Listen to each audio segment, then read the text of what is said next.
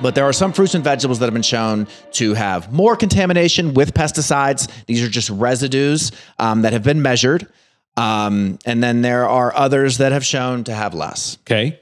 So in terms of we'll start with the bad and then go to the good. Okay. Strawberries, spinach, kale, and collard greens, grapes, peaches, pears, apples, blueberries. So there, for me and my kids, there's a lot of heavy hitters in there. Yeah, I eat a lot of those. The dirty list is harder. Yeah. So keep beating the nail over the head. Where you can go organic, it's more important than potentially where we get to the clean list. Avocados, for example, and you can kind of see why. There's a big shell on the outside of an avocado. So the part that gets hit with the pesticide, ostensibly, I'm not eating that. Yes, and again, they're porous and there's some absorption. All those things we're just comparing on a relative scale. Right. Okay, so the things that you eat the outside of tend to be more pesticide centric. True. Okay. Yes. What are some other things that are less susceptible to that? Bananas?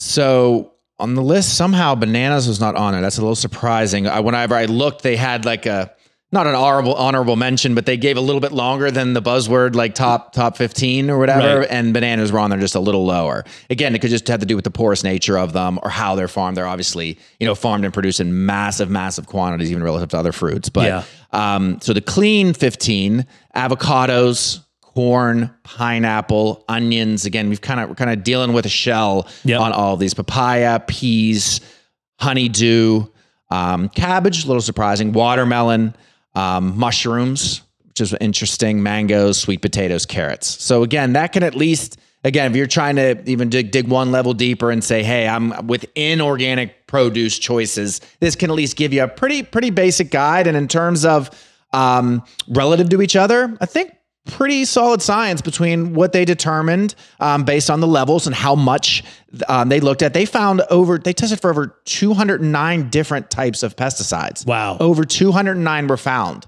on those dirty dozen items. So, and you're pulling this from, is this the Environmental Working Group? Yes. They do the Dirty Dozen and Clean 15 every year. Yes. Okay. And it changes a little bit, but it seems to be consistent themes every single year, the same sort of thing. Okay. Lovely. All right. So don't eat the outside of a pineapple. Check. Not a problem. Definitely try to get organic spinach because I put huge handfuls of that straight into my smoothie every morning. Can I trust it when it says that it's pre-washed, or should I double check that anyway? I would definitely still wash them. Okay. Yeah. Right. I mean, at the very least, running water actually is a little better than like soaking because there's just at least some agitation to get those things off. I didn't go through and like parse all the different forms because there's still going to be some exposure. Right. And it's controversial because then some of them, you do that, for example, to a raspberry or a blueberry, you have it in baking soda or whatever it is. Then you've really kind of degraded the quality of what you're eating. And then does that backfire? So I'll let you kind of make your decisions on that. I would say wash them. And I would say if you're even just using water, you're in pretty good shape. Okay. All right. So, well, I feel like I still feel like I'm swimming in a chemical pool bathtub. This is horrifying. Again, honey, I know you're watching. I'm sorry. I was wrong. I was very, very, very wrong. I have been the holdout on so many of these things for so long, just because, and it is hard to feed a family. It's hard to feed a family of 6. It's hard to feed a family of 6 healthy fruits and vegetables that they will eat and not rot.